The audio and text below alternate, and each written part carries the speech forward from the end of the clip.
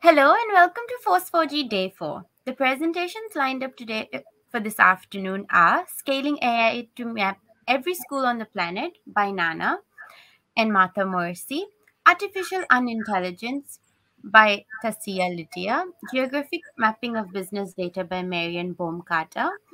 Hello and welcome to FOSS4G Day 4. The presentations lined up today for this afternoon are Scaling AI to Map Every School on the Planet by Nana. Oof, sorry, there's a lag. Introduction to Big Data with Geomesser by Jim Hughes and Leo Vivas. Let me officially begin our first session by briefly introducing our speakers for the first slot. Zhuang Peng Nana Yi is a machine learning engineer and GeoAI leader at Development Seed. She's utilizing machine learning, that is, deep learning, to assist international developments.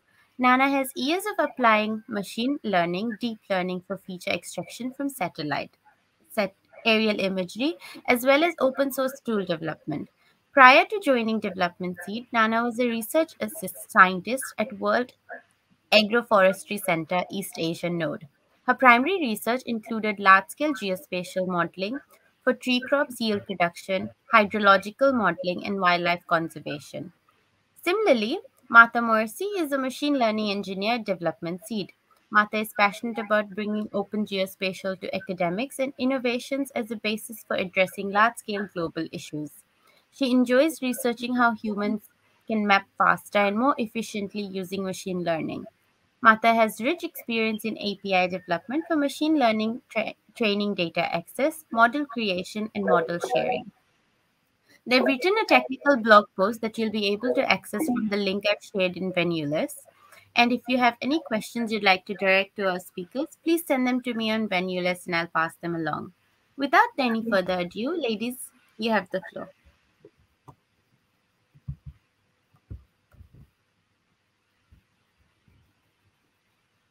You can share your screen, Nana. Yes. Can you guys see my screen now?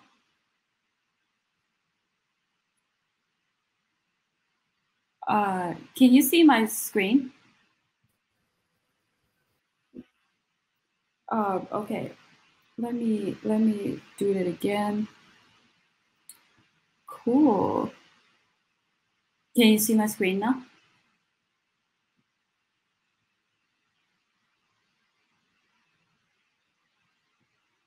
Should I go? You see my screen? Yes. Awesome. Cool. Hey everyone, this is Nana Yi, machine learning engineer at Development Seed. I'm using this, this is a group efforts really. We have a long list. This is the joint effort between UNICEF and Development Seed, machine learning engineer and cloud engineer specifically. So this effort is trying to map every single school on the globally on the planet. So based on the workflow and also like work we've done with UNICEF back in 2018, that we were able to spin up an image classification model and trying to map school in Colombia. We will successfully be able to do so. Through this exercise, we were able to map 7,000 unmapped schools in Colombia and Caribbean islands. So based on the work, this is the time we actually make an action to basically like pushing these efforts to a global level. So in the next few slides, I'm going through the work we've done with UNICEF in Africa, Asia, and South America, 8 countries specifically. So, like bringing to you is not just like basically the motivation of doing this work, right? Like UNICEF has a bold idea or initiative called GAIDA, trying to bring every single school to the internet and connect young person to information, opportunity, and educational resources. So provide choices in the life for them. So, but ideally that, right, like a school can be very different, look very differently from country to country, from culture to culture within the country, right? Like rural school does look very different from urban school. So that is the idea of, like why like school has been traditionally like collected through private sector or through Ministry of Education at the country level. But such a school map is not complete, accurate. And computer vision or deep learning can provide a perspective to help UNICEF to basically map every single school um, on the planet. So that's when like development seed come to the picture um, in this efforts. This table looks very messy, but I just want to emphasize this is the things like, like we receive a lot of a school from UNICEF before we even start the project, right? Like those countries, like including, like the schools like UNICEF get from a different organization, they collect it themselves. And Development C has a team, data team, sit in Peru, and they are, like expert mapper in OSM community. So they were able to scrape a lot of acquire a lot of school from OSM database. So altogether, we have about 52,000 schools in this exercise. And the next step is, like if we want to train a machine learning model, deep learning model to this case, because school, most of the school, right, like don't have a clear boundary and they just like blend in a community residential area, or sometimes they're sitting outside of the community, right, like just outside of the village, for example. So they do tend to be just like, like ambiguous. So it's not a right problem to solve by object detection or semantic segmentation, but we do believe this is a good problem to solve by image classification. Basically, you have an image, right, like, and feed it into the machine learning algorithm that was able to recognize if the image is school or not school. And after that, we will have human come in to validate the machine learning output. So this is basically the workflow. We do need to have like very high quality training data set. After we receive a geolocation of school from UNICEF and from OSM, we do aggregate them and overlay them on top of high resolution satellite imagery. In this case, is Maxar's VV imagery, and expert mapper goes through every single of them and break them down into three category: yes, unrecognized, and no. So specifically, this is the three category you're looking at the on the right side of the table, right? Like yes, unrecognized, and no. So what do we mean when we say yes? That is a school complex or group of building that have very distinctive school feature. They can be like building size are very like much bigger. Building shape look very different from residential area, and they tend to also have some sort of like facility attached to it, like like basketball court, running track, or it's just like some playground or empty fields. It depends on which part of the world or country like the school are located in.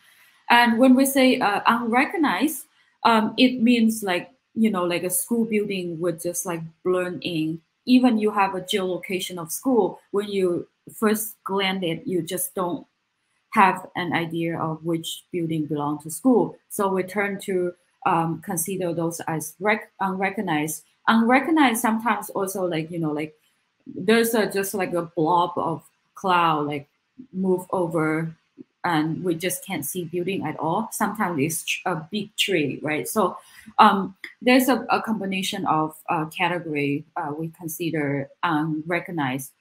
Another category is hard no.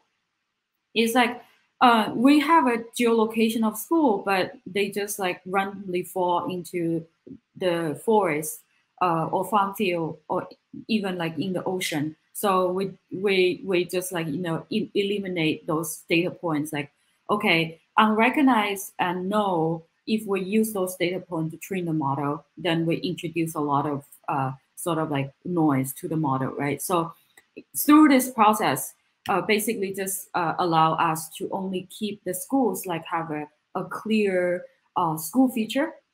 That's what you're looking at, right? Like playground, sport field, and like a group of building, some sort of like recognizable feature that the principle over here is if you ask a human to looking at this long enough, if they can recognize certain pattern, then deep learning model will do as well. If human can't recognize at all, then you shouldn't expect machine learning will be able to do so. So that's the principle.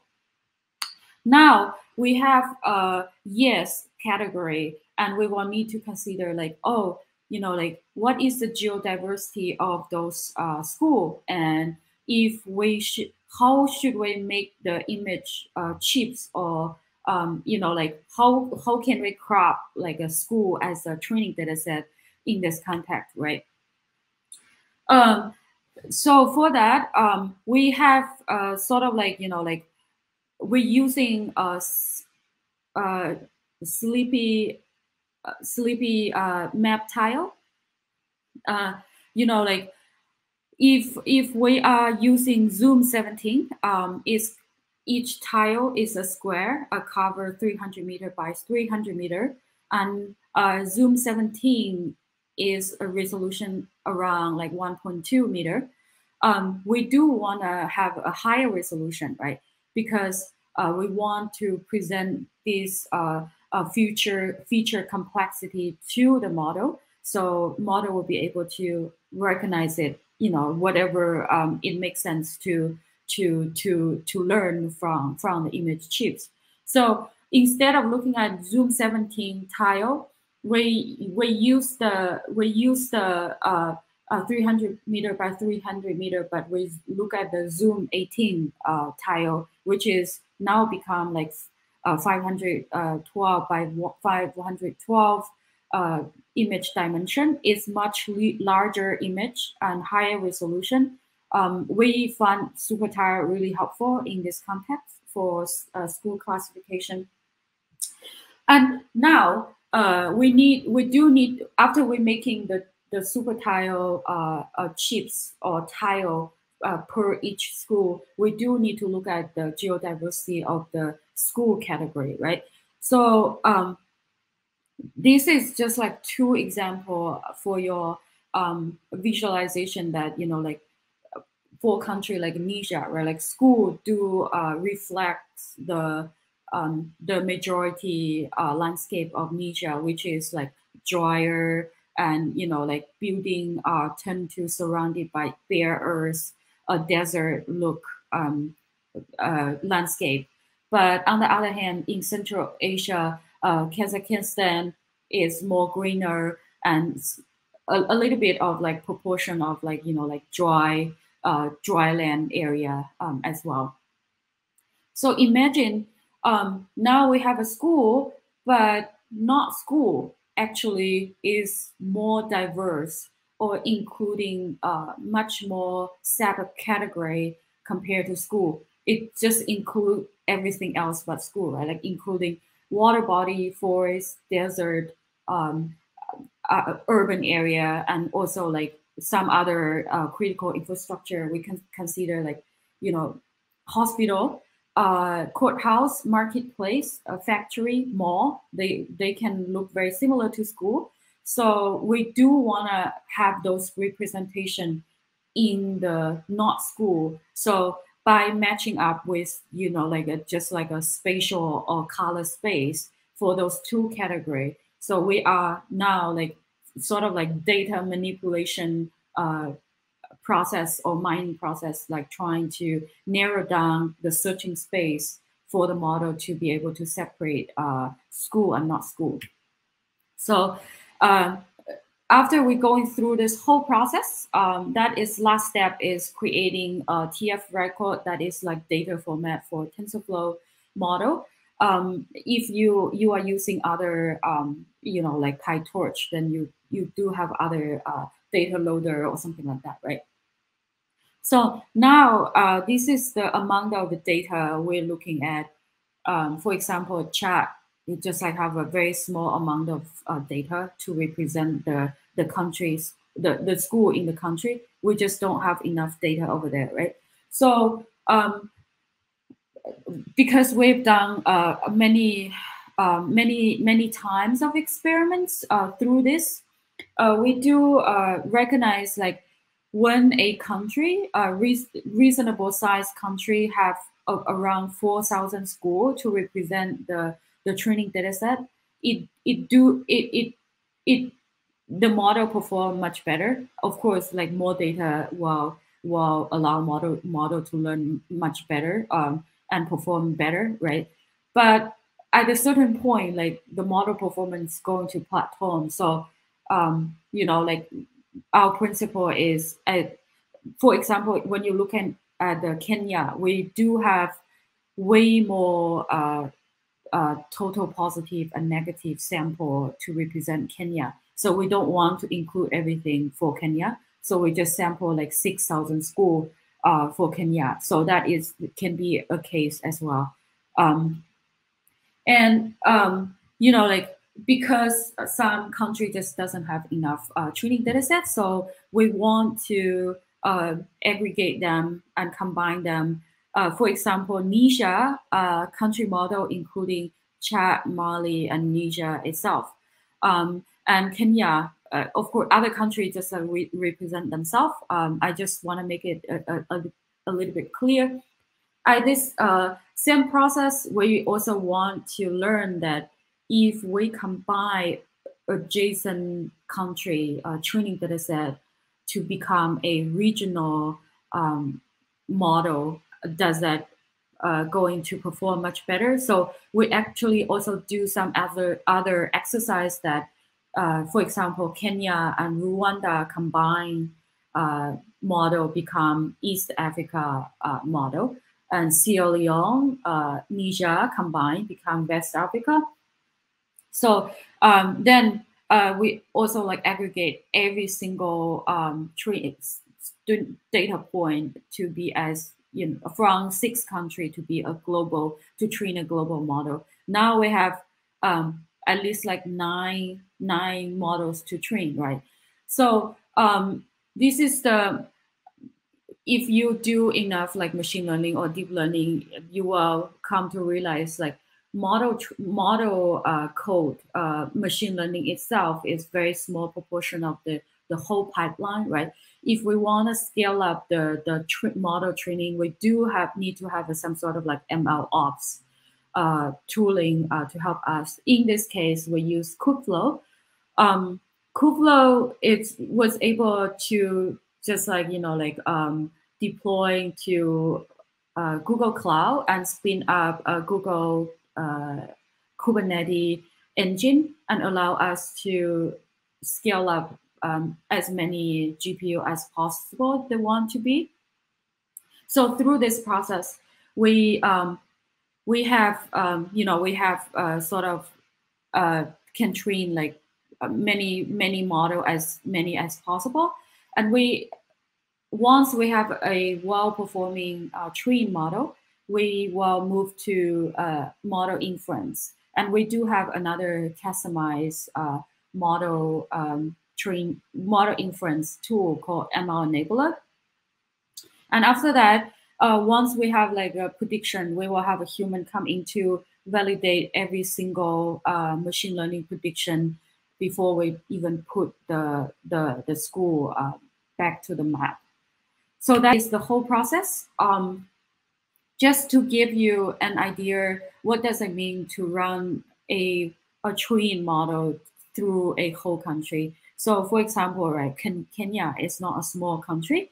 Over here, on the right column of this table, super tile, what you see super tile over here is already being narrowed down as only populated tile, because like the assumption is school only appear in the populated area, right? So you don't really need to sample like ocean or like dense forest. So by only like selected the populated super tile will be able to not will be able to like speed up the inference process.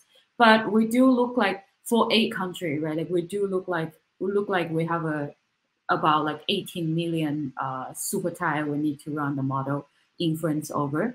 So that is when the ML enabler come into the site. What you see, the GIF over here is ML enabler UI interface. So you input like project name, like project information, and who can access to this tool, and like other information, including client, cloud resources, and project information. So what this tool does is just like spin up a bunch of like AWS resources and run inference and generate the prediction. So I will just let the GIF going through the process so you have an idea how easy this can be for an ML team to run the inference, and how fast it can be. So now we're at we need to read in satellite imagery, right? Like from URL, TMS, like tile map service through this process. Then now we just like going to input a few information about this. Like this is like a prediction version is allow us to versionize the model. So next time when you train a new model, you can version it like 2.0 or something like that. So this the inference result coming from a different sort of model. What you need to do now is you just zip up your model file and you upload it to ML enabler. What it does is just like push to the database, right? And so this is sort of like now we have like model file living in the ML enabler, and now it's time to spin up AWS resources, and it does all this back end spin up the cloud formation, SQS, AWS Lambda function, and over here, what human need to do is just like go in and submit the inference, which is like like including any AOI you want to draw for this interface. And soon you will see like how many tile available to this prediction for the inference. And once you have the inference, you just like need to click in to see to zoom in. Basically now you're going to have like result coming back pretty soon. This is the white tile you see on the interface is the prediction from the model. The ratio is the confidence score from the prediction. So by playing with the prediction, like the score up and down, you can sort of like have an idea. So now you see there's a model correctly predict a college over there, right? So by playing with this ratio, you actually can decide like what confidence score you want to export for the downstream manipulation. So now we are going to look at the school category inference result, and we're gonna just like toggle the ratio to 93%, and then we're gonna export this result. And Yeah, that's it. That's the whole process of uh, ML enabler. And after that, human just come to this human mapper come into this picture, and they go through every single model prediction, and then like trying to just get a few stack. So that is the stack you're seeing over here, the table, like massive table. I apologize for that. But you only need to look at the two column over here. One is true capture. We want to reflect like how many real school or true school the model can actually capture. Sometimes like you can say that is the recall score, right? And on the other side, right, you do see a lot of school complex like tile that like we never they never has been mapped before, so we consider those are unmapped school. They through this process, human goes through exactly the same process that breaking down to three category: yes, unrecognized, and no. So we never consider unrecognized and no to be on the map. So what you see, the steps is reflect to this um, only like yes category included. So this is the map, a before and after map you're looking at. The green color is the known or existing school. And I want you to pay attention to the yellow dots. The yellow dots are missing school that predicted by ML model and confirmed by expert mapper through this model output validation process. Um, and blue dots, it just reflects like how well this model can predict the true school correctly. That is for East Africa, Kenya, and Rwanda, and now we're looking at Sierra Leone and Niger. And again, these go to Central Asia, Kazakhstan, and Uzbekistan. So you actually, if any of you interested to just like zoom in to see each single point, I do have a site link for you over here to look at it. Just let me know. You can play with and you can see yourself if you are from those country and you want to validate if your high school or your college, your primary school anyway was able to capture by our mapping process. If wasn't being able to capture, then that is the issue to bring up, right, like in the future.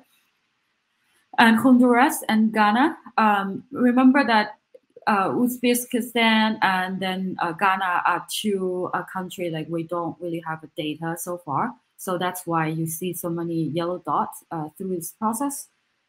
This is just like a screenshot, a few example of like unmapped school looks like. Those schools are basically currently is not existing on the map, right? Like so that's what we add through this whole ML prediction process. And there's Sorry, Nama. yes. Just a reminder that your time's almost up. Oh, okay. I just like want to go through really quickly that like having ML assisted workflow is it's about speed and scalability, that showing like we can map like 60 plus times faster than without ML. The con is we do introduce bias to this whole process, right? Like because human tend to pick up some sort of like common pattern and recognize both from the space, but we might miss out a lot of schools in poor neighborhood that they just like can't recognize from the space, and also like unrepresentative so far. So moving forward, we think like human in the loop active learning could be a way to go, especially incorporate local expert knowledge. For example, if you from the country and your school wasn't be able to recognize, then you can serve as a local expert through the active learning. So the idea is we will look back to retrain or keep the model learning, so model will be able to have a certain prediction power. So that's it. Keep in touch. If you have any question, just let me know.